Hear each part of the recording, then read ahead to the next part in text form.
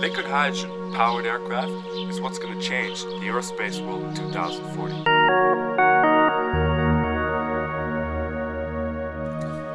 The great thing about liquid hydrogen is that for the same energy content, it produces no CO2 and up to 80% less nitrogen.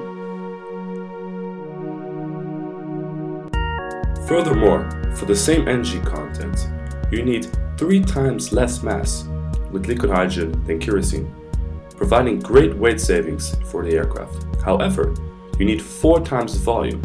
Liquid hydrogen boils at around 25 degrees Kelvin, and thus, due to its large surface area, the wing provides insufficient insulation. The solution is to install large cylindrical tanks on the top of the fuselage, providing sufficient volume for long-range missions. The fuselage tanks will then pass fuel to smaller engine feed tanks directly behind the engine. New heat exchanger technology is required to heat the hydrogen before combustion. Unlike fossil fuels, hydrogen must be produced. Unfortunately, current methods all produce carbon dioxide gases in the process.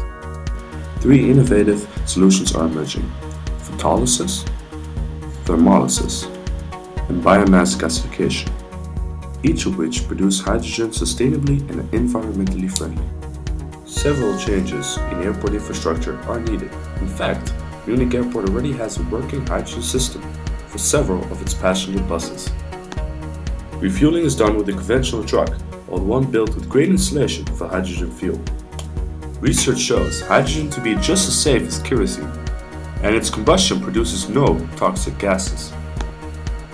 With liquid hydrogen having such great properties, the real question to ask yourself is why aircraft right now are not flying with hydrogen.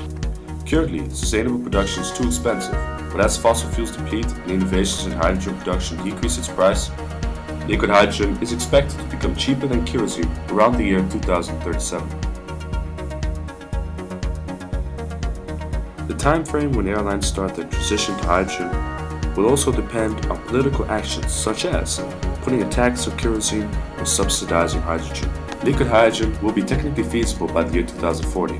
However, its price must decrease for airlines to transition easily, which will be possible with the new, great, innovative production methods. Finally, hydrogen provides great environmental benefits and is just as safe as kerosene.